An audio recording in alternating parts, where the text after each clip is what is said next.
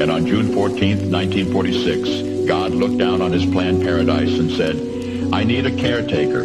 So God gave us Trump. God said, I need somebody willing to get up before dawn, fix this country, work all day, fight the Marxists, eat supper, then go to the Oval Office and stay past midnight at a meeting of the heads of state. So God made Trump. I need somebody with arms, strong enough to rustle the deep state, and yet gentle enough to deliver his own grandchild. Somebody to ruffle the feathers, tame cantankerous World Economic Forum, come home hungry, have to wait until the First Lady is done with lunch with friends, then tell the ladies to be sure and come back real soon, and mean it. So God gave us Trump. I need somebody who can shape an axe, but wield a sword, who had the courage to step foot in North Korea, who can make money from the tar of the sand, turn liquid to gold, who understands the difference between tariffs and inflation, will finish his 40-hour week by Tuesday noon, but then put in another 72 hours. So God made Trump. God had to have somebody willing to go into the den of vipers, call out the fake news for their tongues as sharp as a serpent's. The poison of vipers is on their lips, and yet stop. So God made Trump. God said, I need somebody who will be strong and courageous, who will not be afraid or terrified of the wolves when they attack, a man who cares for the flock, a shepherd to mankind who won't ever leave nor forsake them. I need the most diligent worker to follow the path and remain strong in faith and know the belief of God and country, somebody who's willing to drill, bring back manufacturing and American jobs, farm the lands, secure our borders, build our military, fight the system all day, and finish a hard week's work by attending church on Sunday. And then his oldest son turns and says, Dad, let's make America great again. Dad, let's build back a country to be the envy of the world again. So God made Trump.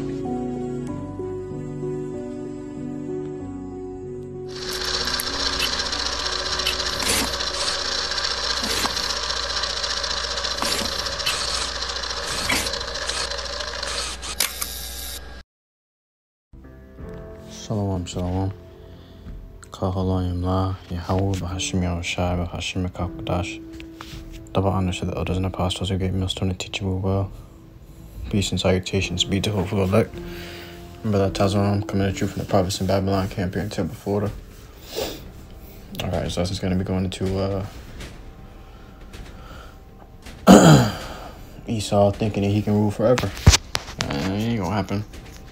Based upon this video Trump came out with, you know, his it was called Trump Shares Messianic Video about God sending him to save the world. To save world. Okay, so it says here in Psalms chapter 2 verse 1. Why do the heathen rage and the people imagine a vain thing? So the people are imagining a vain thing, thinking that they're gonna have the ruling seat forever. And the heathen are raging, you know, because what they want, that ruling seat. They want to rule the earth. They want the kingdom. It says the kings of the earth set themselves, and the rulers take counsel together against the Lord, YAHAWASHI, and against his anointed, saying, let us break their bands asunder and cast away the cords from us, because we had the ass in rulership. We had the ass in submission and subjection to us, man. All right, locked up and bonded, man. Okay, they couldn't do shit. All right, they were afraid of us. They were serving us. They were giving due service unto us, man. We were ruling the nations. We had our foots on their necks, man. Now they got their foots on our necks. It says, he that sitteth in the heavens shall laugh, for the Lord shall have them in derision. Okay? The Lord gonna have them in derision, man. The Lord is what? And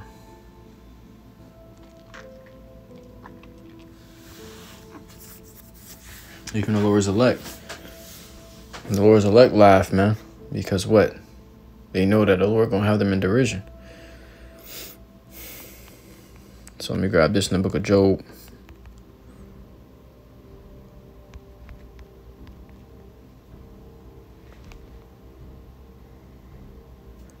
Job 14:5. Seeing his days are determined.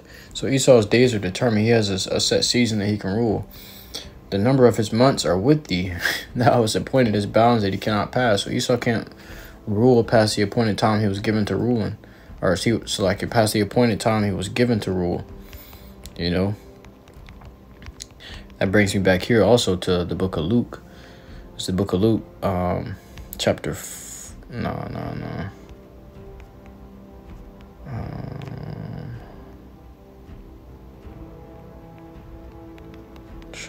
This book of Luke, chapter 21 and verse 24. And they shall fall by the edge of the sword, speaking of Israel, and shall be led captive, and shall be led away captive into all nations. All right, and that's what happened to us. We were led away captive as slaves into all nations, split up and sent all across the world, man, to give service unto all the nations. Okay. It says, but mainly Esau, Edom, man. It says, and Jerusalem shall be trodden down of the Gentiles until the times of the Gentiles be fulfilled.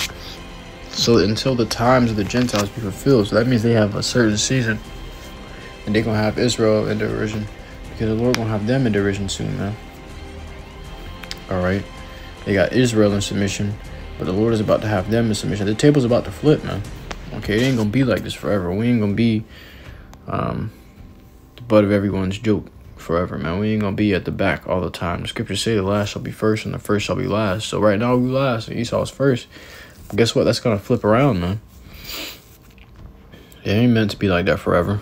These devils are gonna take the back seat of the bus pretty soon, man.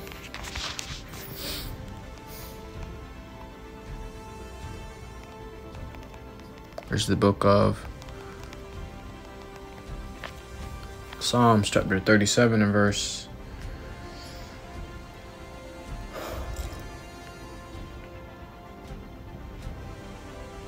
let's start at verse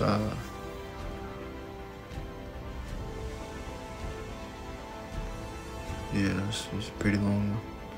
Let's start at verse 9. For evildoers shall be cut off, but those that wait upon the Lord, YAHAWASHI, they shall inherit the earth. Whew.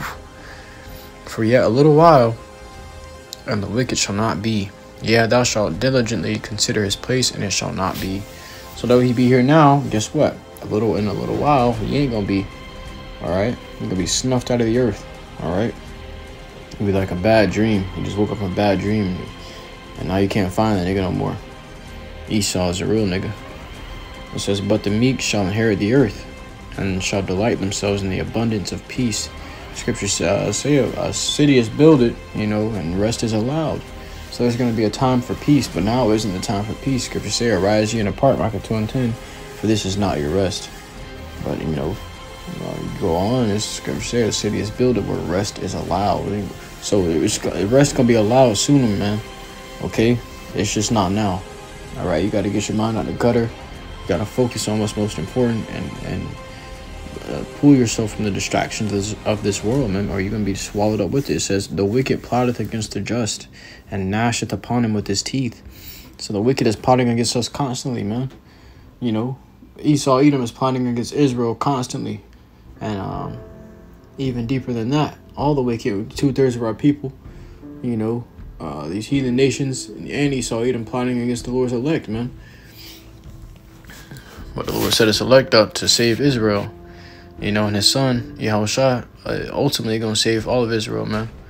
You know, because if it ain't for him, we ain't going to be able to get out of here. You know, brother had a dream that he was with all the elect. All of them were fighting this huge giant, which represented Esau underneath the, you know, they were fighting him inside of a pyramid. You know, the pyramid on the dollar, like the Egyptian pyramid, which represents Egypt, captivity. You're fighting in America, you know, and you had Superman walk through the door, and he just casually pulled up and came in. Everybody stopped and was looking. You know, brother ran up to him. You know, brother saw him and said, we've been fighting him all this time, using all things that we can possibly do against him. And, you know, that because they were fighting with spiritual power, flying around, shooting laser beams, all of that stuff. You know, Superman came to the door, and he represented YAHAWASHI HaMashiach, man. He represented YAHAWASHI, I truly believe. And brother went up, he said, we've been fighting him all this time, and we haven't been able to bring him to a complete end. What shall you be able to do? And man, everything, you know, it was like it shifted, the dream shifted over to, you know, Superman holding the earth in his hand and slamming it against other planets, but it was mainly getting slammed upon on America. America was damaged the most.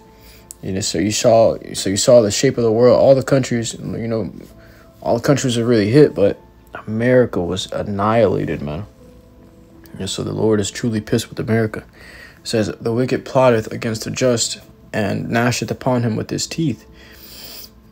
The Lord shall laugh at him, for he seeth that his day is coming. So the day of Edom's rulership is coming to an end. That end date is coming. So the Lord is laughing at this nigga like, you really think you're gonna rule forever, man? Matter of fact, let's grab that and close it out with that.